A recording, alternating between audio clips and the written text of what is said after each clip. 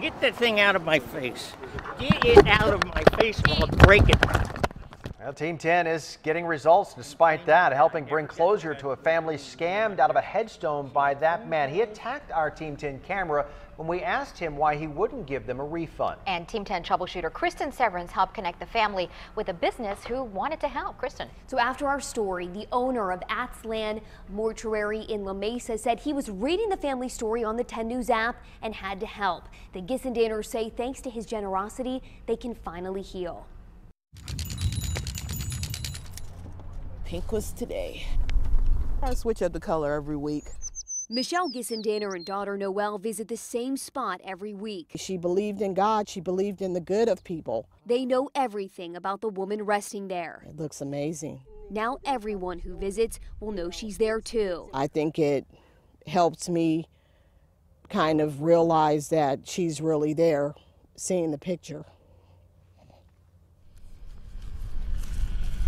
Mom Shirley Gissendanner had no marker for nearly 2 years. It was almost like, you failed, your parent. The family was making payments to Bonita Casket Gallery when it closed. I asked owner David Swim why he wouldn't give them a refund. Get that thing out of my face. Get it out of my face or I'll break it. Then I had to call police. You know that there are good people, but it was like wherever they were, we weren't finding them. Close to 17 years. Atzlan Mortuary in La Mesa saw the story and created a marker for Shirley at no cost. Love too much to be forgotten, which is true. We had to listen to her because she was the genius in the family. I asked owner John Rodriguez to surprise the family. And I'd like to give you a hug. I'm just so thankful. It means everything for me to have that there. If you don't have a marker, the spirit, in my opinion, or my belief, is they're wandering. Happy to have restored this family's faith in others. Give me a break. As for the man who had them questioning it, God will deal with him. In the end, it's like karma can do such a better job than you can.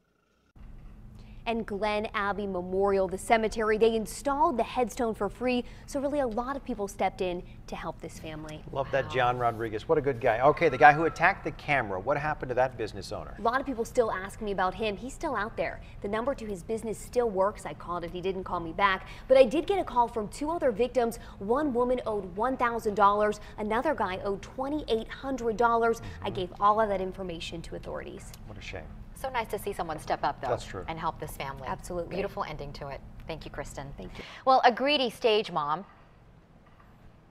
Oh, Team 10, we're always getting results for you. Yeah, they are. If you have a story idea or a tip you'd like to share, just email us at team10@10news.com.